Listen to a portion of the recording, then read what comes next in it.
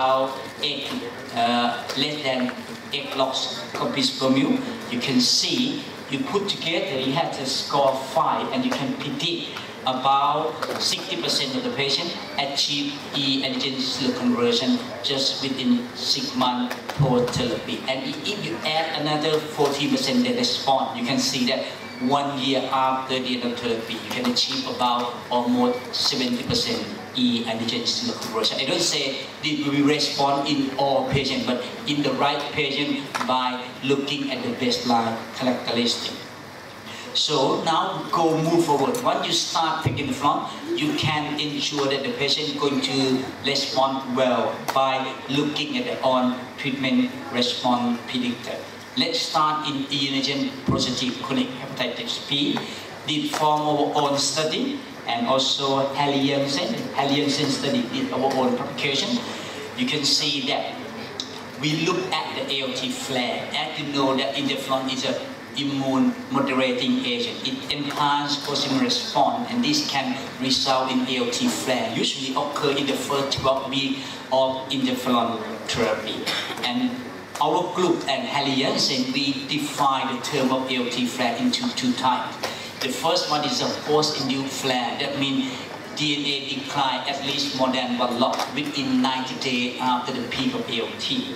And the other one is ALT rising before flare or less than 1 log decline within 120 days after the peak of ALT as a viral-induced flare. You can see that if you divide the ALT flare into different types, post-induced flare, which means flare associated with a significant decline in DNA within 3 months after the ALT flare, is associated with a better e-antigen seroconversion. As you can see that 50% from Hallie Janssen study and 44% from our study, and this is significantly higher than viral-induced flare, 20% and 0% from our both 2 studies. Hallie Janssen looked in more detail of the ALT flare. You can see that those who have post-induced flare has a significantly greater decline in surface antigen. You can see that it's more than 3.2 logs, comparing with viral-induced flare have only minimal decline in surface antigen. And if you look at anyone after ALT flare and have surface antigen decline at least half logs IU per mil within 4 weeks of ALT flare, you can see that this can predict S antigen loss up to 64%. We change from 3% S loss to almost 2/3% of those patients will lose their surface antigen if after interferon therapy. They have ALT flare and DNA decline, and also surface antigen decline at least half log IU per mil within 4 weeks of ALT flare. And then we look at the surface antigen level. It's our own publication, and we published in 4 years ago. Look at the surface antigen level at week 12 during PEG interferon therapy. You can see that if the patient has surface antigen level below 1500, either at week 12 or week 24 treatment, this had the highest E seroconversion up to almost 55%, and also have a DNA below 2000 IU/ml, almost also over 50%. And you can see that 11% of these patients who have surface antigen level below 1500 at week 24 of PEG interferon therapy achieve S antigen loss. And that's the one that you can predict who's going to respond well. But for me, the most important one is negative predictive value. You can stop interferon in those who are not going to respond, because interferon is quite expensive, has a lot of side effects, requires subcutaneous injection. So we can pick up someone that we can stop earlier at week 12 or week 24. For example, this our study combined with the Hallie Janssen. We combine ethnic group together, Caucasian and Asian genotype A, B, C, D, because before this study we have 2 publications. Hallie Janssen identified that no S decline at week 12, it is stop remove for e-antigen positive, but genotype D Caucasian. We published the same study just a few months after that, we found that that not can be applied among Asians, because no S decline at week 12 in genotype B and C, 27% still able to achieve E seroconversion. Therefore, we agreed to combine these two studies together and we published together. We look at estrogen level and decline. We found that estrogen level at week 24 of treatment, it is still higher than 20,000 IU. It provides a very negative predictive value up to 97%. Only 3% respond. So this can be stopping rule for all ethnic and for all genotype. And that means you can stop patient at week 24 in those who are not going to respond well. Now we change to E antigen negative chronic hepatitis B. Oh, I can't use it any longer. Stop using it. Not move. Okay, now come back to the presentations. And now we move to the E antigen negative chronic hepatitis B. Again, this from our own study. We look at the S decline during interferon therapy in E negative chronic hepatitis B. You can see that those who had S decline at least 10%, either at week 12 or week 24, associated with a good response up to 6 to 12 months post-therapy. And you can see that almost 47% still have a good response 1 year post-treatment follow-up, and 40% still have their response less than 2,000 IU up to 5 year post-treatment follow-up. More importantly, look at the surface antigen level. Any E negative patient who have S decline more than 10% at week 12 or week 24, with post-treatment follow-up for 5 years without another further treatment, you can see that almost 1/4 of them has S antigen seroconversion at 5 years post-treatment follow-up. And at the end of therapy, Morriswell and Lampusico also look at the surface antigen level at the end of interferon therapy in E negative patient.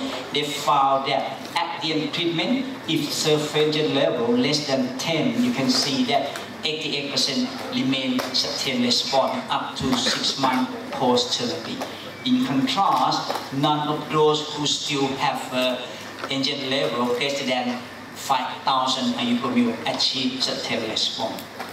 Therefore, as you know that E negative usually associated with a higher relapse after the end of interferon therapy.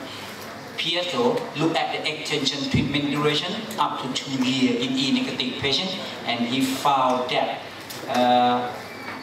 1 year post-treatment follow-up, those who have extension treatment for 2 years has significant higher DNA suppression than those who have a standard of care 48 weeks.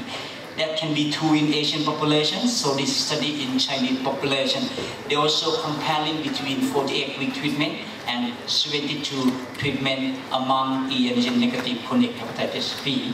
What you can see that in those who attend treatment to 48 to 72 weeks have the significantly higher response, either 6 months or 1 year post-treatment follow-up, particularly estrogen clearance rate. You can see about 35%, 1/3 of the patient has sustained response with the treatment extension. However, it's not so nice to extend treatment to 1.5 or 2 years to everyone. So we look at this marker. You can see this is really important. They look at the surface antigen level and comparing between 1 year treatment duration and 2 year treatment duration. You can see if the patient had the S level at the end of 1 year, less than 1,000, you extend treatment duration to 96 weeks, 80% have sustained response, significantly higher than 48 weeks.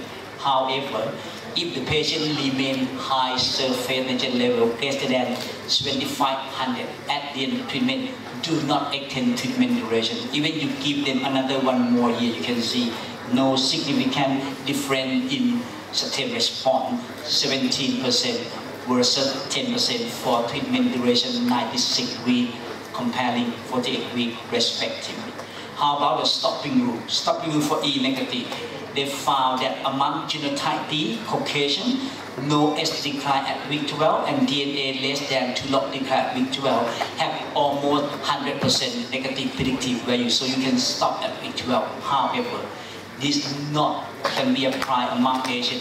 Study from Taiwanese found that follow this same criteria in E negative among Asian, 25% still achieve certain response at 1 year post-treatment follow-up. So we still need to do some more study to identify stop-flu among E negative in Asian population. So I will conclude with the interferon therapy in this way.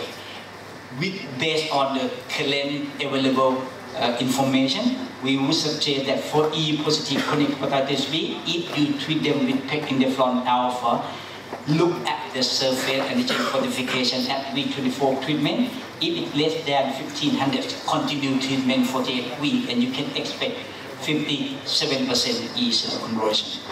If they still have antigen level greater than 20,000, stop treatment, switch to another type of therapy such as nucleoside or add-on nucleoside. But this requires further clinical trial. But those who in between 1,500 and 20,000, you might extend treatment duration to 22 weeks, and you expect 35% E antigen cell conversions. Again, among E negative patients, you look at week 24 during interferon therapy. If it has less than 1 log decline, you can combine or switch to another treatment strategy because certain response will be less than 15%. But if the patient have antigen more than 1 log decline, you continue treatment. Look again antigen level at week 48. If it's less than 10 IU, stop treatment at 1 year, and you expect 88% certain response. For those who more than 10 but less than 1,000, you might extend treatment duration to 2 weeks and expect certain response around 80%. And those who remain high antigen level greater than 7,500 IU, stop treatment and switch to nucleoside block because it's not going to respond even you extend treatment duration to 2 years. Now I will go to another treatment strategy with antiviral agent, nucleoside, nucleotide. It's so simple to say that in order to achieve the certain or maintain response, use the high potent agent and high genetic barrier. You will have a good sustain or maintain DNA suppression. Like from Anticalvia study up to 5 years, you can see that if you use this potent agent up to 5 years, over 94% of the patients have DNA undetectability, and this good DNA suppression also associated with a significant improvement in liver histology. Even though with advanced fibrosis or cirrhosis, it can reverse to be less than 5% or even no fibrosis after 5 to 6 year DNA suppression. And this is also similar to the result of tenofovir study with potent antiviral agent and high genetic of tenofovir. You can see that cumulative DNA suppression approach to 100% up to 4 to 5 year DNA suppression with tenofovir therapy. And again, with DNA suppression also associated with the improvement in liver histology. However, we are live in Asia Pacific region, sometimes even in Thailand, we can't start with a high protein and high genetic barrier due to the economic constraint.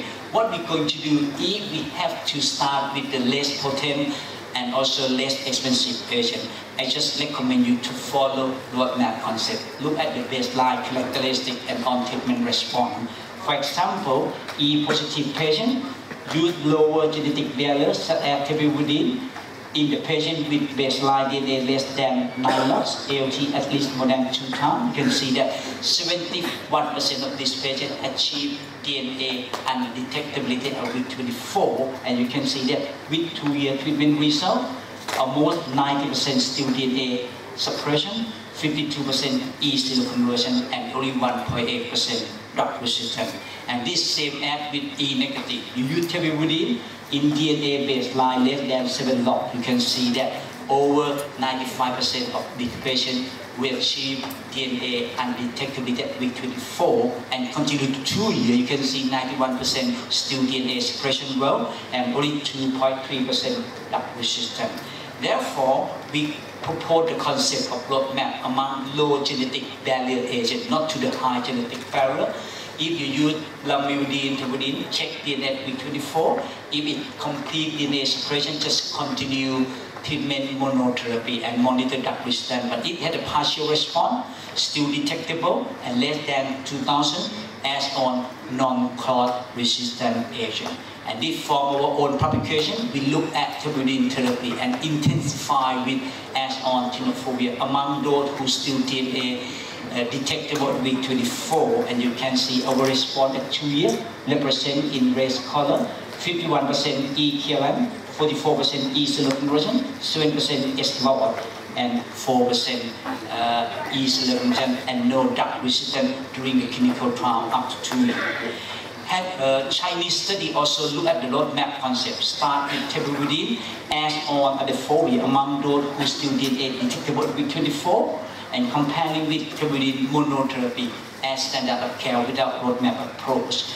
You can see that those who follow roadmap concept have lower incidence of virological breakthrough and drug resistance over 2-year treatment follow-up, and had a better DNA suppression and E-seroconversion and no drug resistance.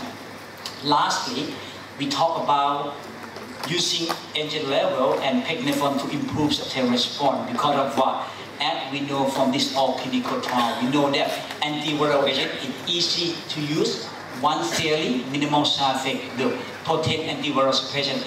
The problem is the high reactivation after treatment discontinuation. You can see that even DNA, even suppression, and give them another consolidation for more than 1 year, less than 1 year, more than 2 years, with low genetic barrier agent, with high potent agent, you can see that HPV reactivation occur in about 50% within 5 years post-treatment discontinuation. So we might have to treat until S-LOT in order to achieve certain response with nucleoside, nucleotide. The problem is the clinical trial for many countries, including Thailand itself, you can see even up to 5 years anticover with a very good DNA suppression, no drug resistance. But you can see the incidence of S-LOT is so minimal, less than 4%.